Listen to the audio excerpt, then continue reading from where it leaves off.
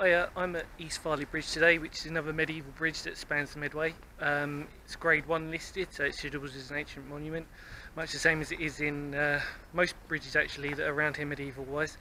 And this one's got 6 arches. Sorry, 5 arches. What am I talking about? Yeah, 5 arches. It's all made of ragstone, so the same stuff that obviously you'll see a lot of medieval bridges made up of, because before that it would have been wooden bridges really. And this is a really beautiful bridge. Again, apparently this is the finest bridge in the south, which you probably saw on the sign that was labelled. I think what they probably mean is the finest example, because I mean it is very, very, very beautiful and very, very typically medieval. We've got these little things called cutwaters, which are those. The idea for that is that if the tide of the river is getting too fast flowing, the idea is that the cutwater sort of divides it, so you don't get like a full-on flow of water that hits the bridge. It sort of divides it up.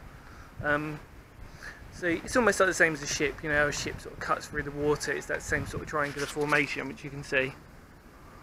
What I like is there's sort of arches within arches, so you've got this double support. Or quadruple support actually, because there's 4 underneath it. As you can see, I walked across it. What was really interesting, what you probably didn't realise actually, was that there was no points of standing to the side. There was no breaks in the bridge. So you literally have to go across the side of the road and then hopefully do it like that really.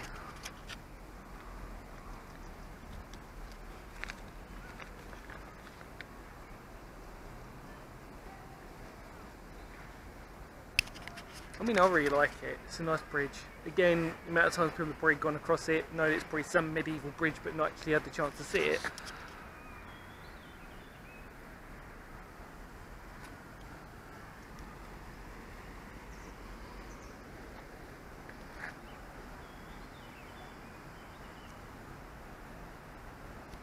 And what I like about it is obviously when you walk across it, you can walk underneath one of the little arches, which is what we're doing now again. So there you go. So you get the full detail of really what it's about, which I love.